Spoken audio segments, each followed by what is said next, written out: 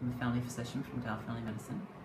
I have been here with the clinic at Rockingstone for, I think we're going into our 5th year in February. Hi, I'm Cindy Campbell, I'm a public health nurse. So we know that one of the biggest social determinants of health and success in one's life is graduation from high school. And so we do all we can to support the academics. That is the ultimate goal. But health has got to be the partner and the big player in that, and the basic needs have to be met. Hey buddy. Gonna come in and see the doctor? How's it going?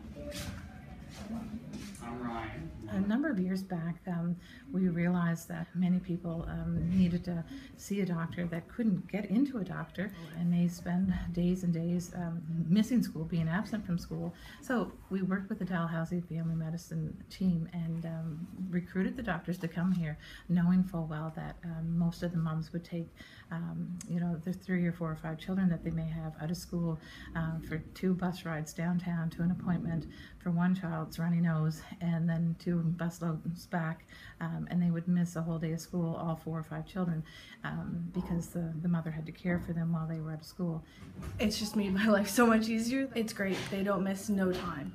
They're here, so you grab them, you walk down the hall, you see the doctor, and then you can send them on their way back to class, and then you can still talk to the doctor. Many of our parents have expressed to us how fortunate they feel that they're able to access the doctors, and some have accessed the pediatrician here in the building. They say that without the ability to come to the school, they might not ever have accessed. Tuesday morning they come to the health center and offer general practitioner services. Very convenient, very easy for parents to come in and bring their children, so they don't have to miss any part of their school academic day. So it's wonderful. And My job is to provide primary care. Coming to the school, for me, drove home the influence of the determinants of health.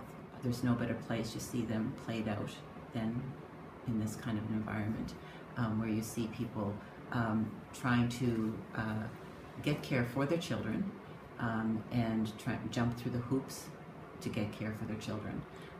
And I think what this clinic says is you really have to meet them where they are, creating a path of least resistance. we try and, peel back the layers a little bit and work with the presenting issues and support them, offer guidance and information, and ultimately the goal being being ready to learn and succeeding academically. This is a safe environment where families and children can come, and I'm not creating the safe environment, it's already been created at the school. The school is the safe environment. No matter what happens, they know they can always come to the school. There's no judgment here, we just want to help you. What do you need? Some of the complexities of the issues that they were seeing with some of the students were far-reaching their own scope of practice, so they recruited a pediatrician who then comes once a month based on referrals from the doctors that they're seeing. So anyone from ages 0 right through to 15 years old that the pediatrician can see here. And it's wonderful because the school is a grade P to 9 with a pre-primary program and an early years center. So we truly have a whole spectrum of students here at all age groups that we need to address health issues. So the team approach is excellent, and that breaks down communication barriers, which just facilitates care. It's a magical, kind of collaboration of work together.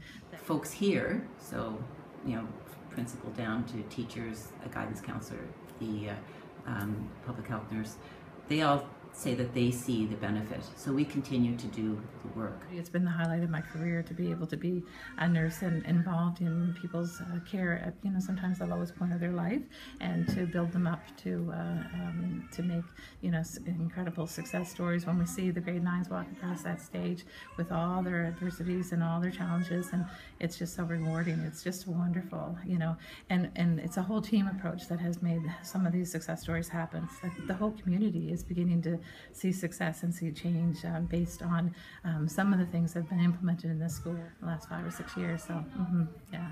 They know that they have access to all kinds of different people, whether it be Schools Plus, whether it be our guidance counselor, whether it be the early years center with parent programming. There are so many partnerships that on a regular basis we access to the benefit of the students. The relationship with the school has been easy in that they want us here.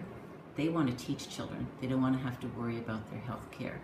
And so when they see a child not doing well, They know that they can come to us, and I think that has made that piece a little bit easier.